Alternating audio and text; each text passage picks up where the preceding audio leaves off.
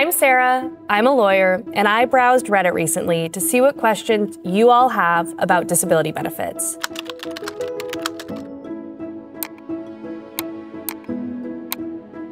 Here's what I found and my honest answers to some of your questions. One person wrote and asked, denied, next step. I applied originally in March 2023. My case didn't get to DDS until this April. I had brain surgery in April, so my CE exams got pushed back until May and June. Today, I get a letter that I've been denied and they feel I can adapt to other work. Since I applied, I've gotten sicker. I can't say for sure why someone's application was denied without looking at it, and I know it's so frustrating to receive a denial when you've really been struggling. But unfortunately, most people get denied on their initial application. For many, it is just par for the course, and I often tell people when you start your initial application process that you should expect a denial as part of your journey. You have the highest chance of getting benefits when you go before an administrative law judge and have a hearing. If that's the case, you've already appealed your application twice. Do be aware that there is a deadline for appeal. So after you get a denial, you generally have 60 days +5 for mailing, to submit a request for the next stage of appeal. So do be aware of those deadlines,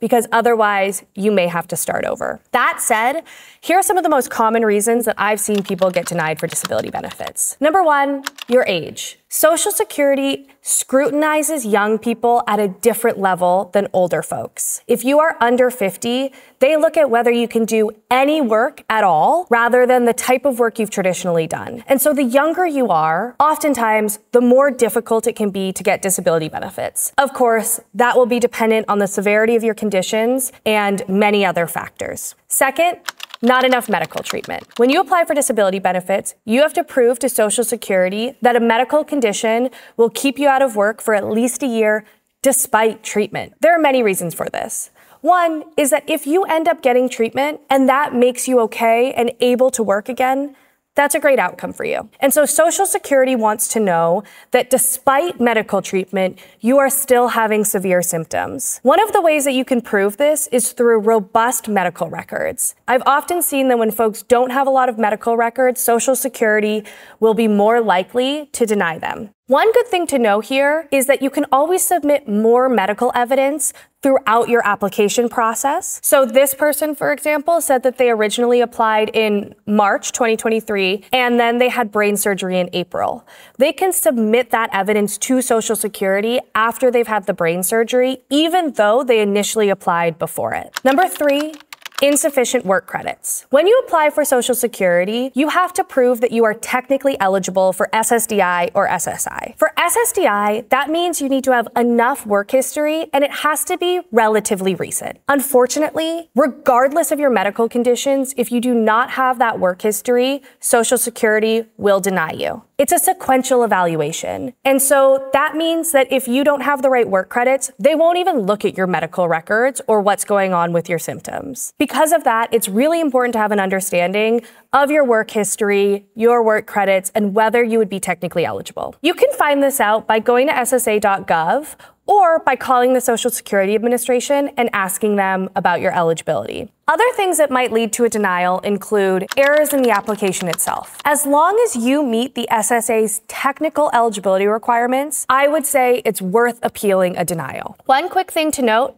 is that in some scenarios, even if you are no longer technically eligible because you don't have enough recent work history, you may be able to get benefits if you can prove that you were disabled and unable to work at the time that you were still technically eligible. This is a complex evaluation and can be a little bit more difficult oftentimes, and so it can be really valuable to talk to a lawyer about the strategy for that case when you apply. A lot of folks also ask about whether they can still work and receive disability benefits. This person, for example, said, "How many hours can I work without losing my disability benefits? I have a disability rehabilitation center that's trying to send me to school or work, but I have to find a job myself. How many hours can I work?" That is a really tough question, and it'll be really specific to you and what type of program that you are in. There are some general rules that you can follow that Social Security has put into place. I'll say that as a lawyer who looks at Social Security disability cases all the time, I always get a little flag if somebody is currently working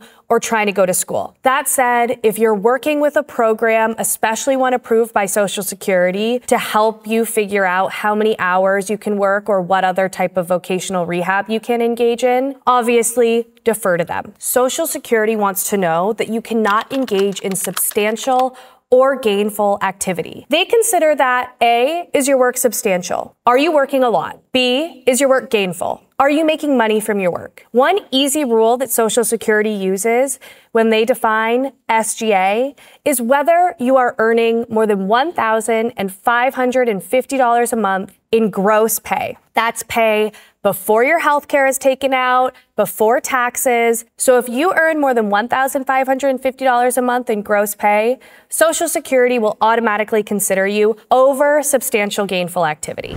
Next, I see a lot of questions about getting disability benefits with a mental health condition. This person wrote, SSDI for mental health, am I just wasting my time? In the midst of my SSDI application, 68% complete, for mental health disability, acute complex PTSD, major depression, and anxiety disorder. Following a hospitalization last year and under doctor's orders, I was forced to resign from my job as a teacher last fall because my symptoms were too severe for me to work. My issues are well documented in my medical records and my functioning is still very low. Even with all the evidence and documentation, I understand that 70% of SSDI applications are denied and that mental health cases are even harder to get approved. Super discouraging.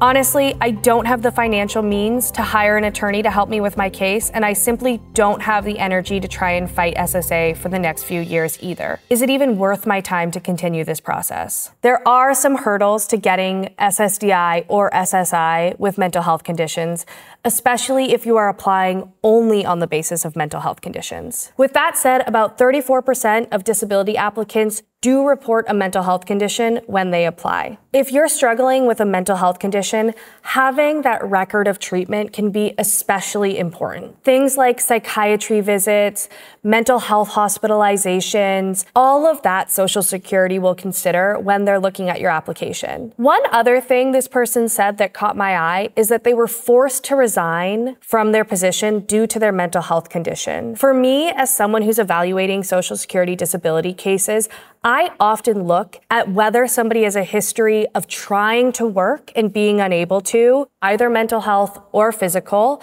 when I'm looking at whether or not this person has a good chance of getting disability benefits. This person also mentioned not having the finances to be able to hire a lawyer. Social Security disability lawyers and representatives work on contingency. So that means that they don't get paid unless they win you benefits, and they all get paid the same amount. It comes out of your back paycheck, which is often your first check. There should be no ongoing payments, and for most attorneys, nothing upfront. Obviously, when you sign your retainer paperwork, your attorney should go in depth with you about what, if anything, will be expected from you in terms of payment, but most attorneys all work the same, and it's actually federally regulated. If you're applying for Social Security disability benefits, you're proving to the government that you can't work. That means you won't have access to a steady flow of income. And so Social Security has designed it so that if you get a representative or lawyer to help you, they only get paid on a contingent basis if you win benefits. That way, folks can access legal help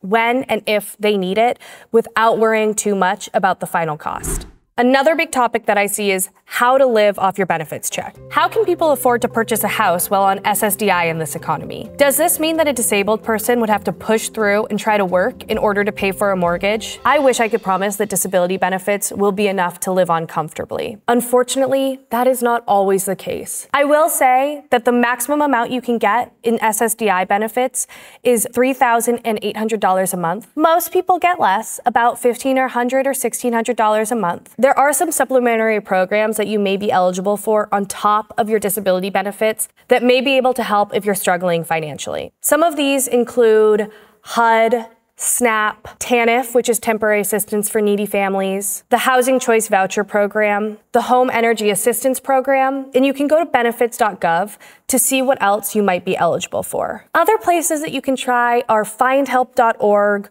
or your local city or state government. Supplementary benefits will be really dependent on where you live. I would check with your local city or state government, as well as with local nonprofits, to see if they offer any particular benefits in your area that might be helpful for you. We'll go ahead and leave a link in the description for more resources. I'll be keeping an eye on Reddit to answer more of your questions. In the meantime, I hope this helps, and thanks for watching.